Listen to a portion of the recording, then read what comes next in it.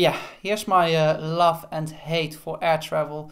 Well, it's a great way to get from one place to another very quickly. It's also the problem that it's a very polluting way of traveling. And yes, now during the COVID-19 outbreak, we're not traveling at all at the moment, but I will travel and I want to visit new places. But getting rid of air travel is not always, possible. So as a solution, what airlines came up with is those carbon offset schemes. But what is that exactly? So the airline industry is responsible for 2.5% of the pollution in the world.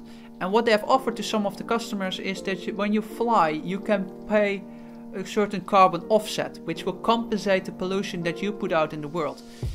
But is this the most ethical way of traveling? I don't know. And basically the idea is when you travel, the plane puts some certain oxygens and carbon dioxide and water particles into the atmosphere, and those are even more harmful than the ones pulled out by cars or by factories, because it's even closer to the atmosphere. So the idea is when you do one of those schemes, it's not that you get rid of those pollution, but instead you will put it somewhere else inside to offset your carbon pollution. And if you go for one of those schemes, there are basically two options. One of them is forestry, which basically means that you will plant trees somewhere else, because trees take out carbon dioxide from the air and then put oxygen back in to make it more greener basically. And we need oxygen and trees need carbon dioxide. The other way is more the energy way, to build sustainable energy sources somewhere else to create sustainable energy rather than energy that's created to pollute the planet. And this most of the time has also a social benefit for the community that's living there. So for those carbon offset schemes to be successful, then they basically need to meet 3 criteria. And one of them is that it has to be additional. This project shouldn't exist without your money going into the scheme. And then secondly, there has to be no leakage. So it shouldn't be the case to produce your project that somewhere else there will be some carbon produced. And thirdly, it has to be permanent. And this is especially difficult with forestry, because how can you prove that the trees you're building now will not be cut later on?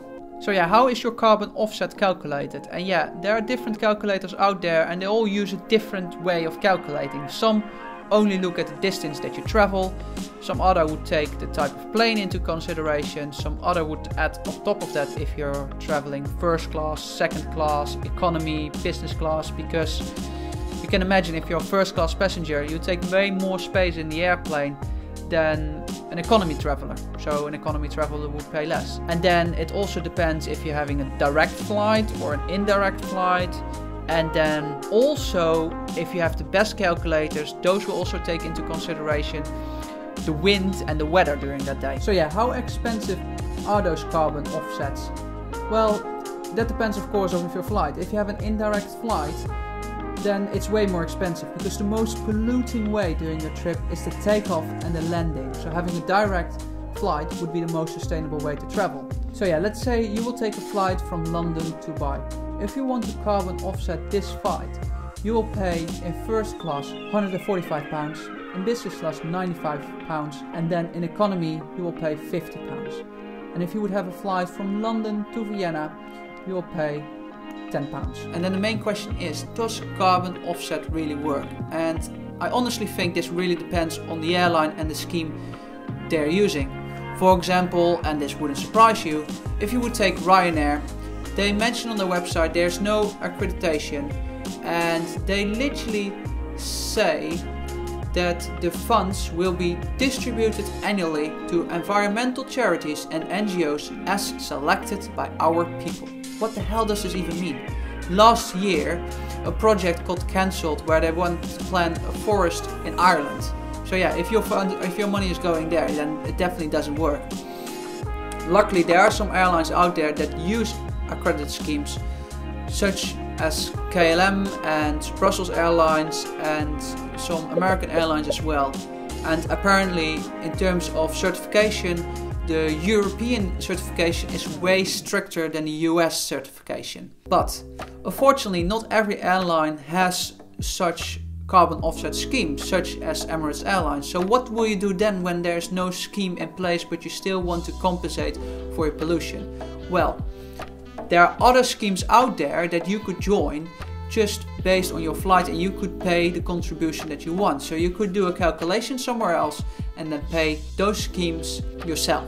Make sure that those schemes are certified as well. Those are normally a little bit more expensive, but apparently they are better as well and more efficient. And if you want to use such a scheme, it's better to choose for the energy sector rather than forestry projects, because energy has an immediate impact while forestry takes a longer term to decide if that project is beneficial, and you can't prove that trees will not be cut during that time period.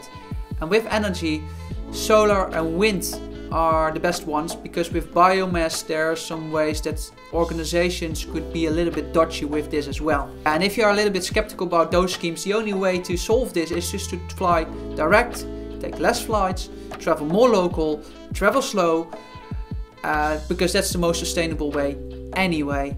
And if you have ever used one of those schemes, please let me know in the comments below what your experience was by carbon offsetting your flight.